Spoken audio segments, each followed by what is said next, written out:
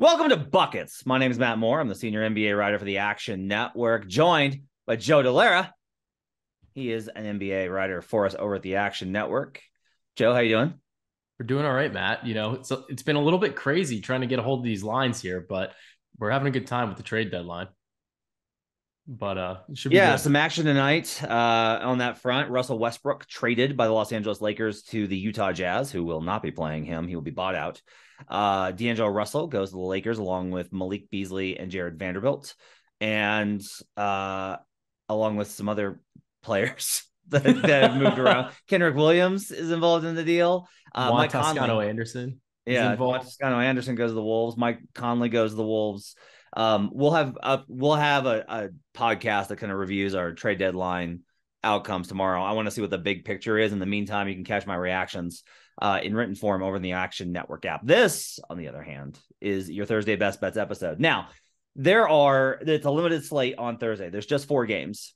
And because there's so much potential trade movement, the books have been very careful about posting lines for this. We've only got 2 lines up, and we had to wait quite a while on those. We've got no line on Denver, Orlando. We've got no line on Chicago, Brooklyn. Brooklyn obviously still pursuing trades. Chicago still pursuing trades. Orlando still pursuing trades. I would be surprised if Denver did anything. What's interesting though is Phoenix and Atlanta are 2 teams that I wouldn't be shocked if made deals, and they are on the board.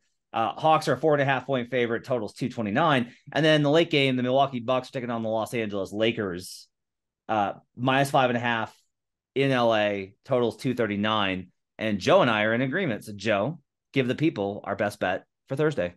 So we both like the Milwaukee Bucks minus 5.5 here. I think it's the line just doesn't. I'm surprised by this line, honestly, because we know that the Bucks are not trading any of their essentially big 4 players. They're not really trading anybody in the starting lineup. Where you have the Lakers coming off a really big, like emotional game that they still lost to the Thunder, but LeBron set, past Kareem. You're looking at this situation where they're going to be without a lot of their depth. They traded Russell Westbrook. D'Angelo Russell's not going to play. Malik Beasley's not going to play. Jarrett Vanderbilt's not going to play. We're looking at this team that's just like a shell. They're going to be really, really stretched pretty thin here.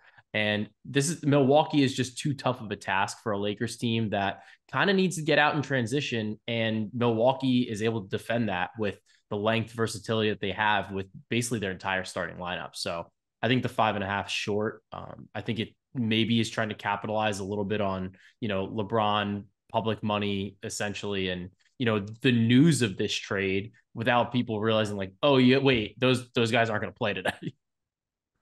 Yeah, it's weird. This line's weird. I say that, and yet here, look, I understand actually a little bit why this is short. My power rating actually makes this significantly less than 5. Like, I've actually got this power rated for full season performance. I've got this. You're gonna laugh. I've got the Lakers as favorites here, No way. based off of the full, because the Bucks were so bad at offense for That's like 3 true. months of the season, That's right? true. And that Yeah. was the thing, and that was why actually for about 2 months of the season it was really profitable fading Milwaukee, but that time is over now. And so like Yeah. I can't capture what they've been over the last 3 weeks, but they've been absolute monsters. They're shooting the lights out from 3. The offense has kicked up a gear, and Giannis is absolutely unstoppable. The other reason that I like the Bucks in this spot is my favorite trend of the season. Guess who the Los Angeles Lakers played when not that anyone would have noticed, even though they actually won the game when LeBron broke the record. In that game on Tuesday, they played the Oklahoma City Thunder. Oh, this trend.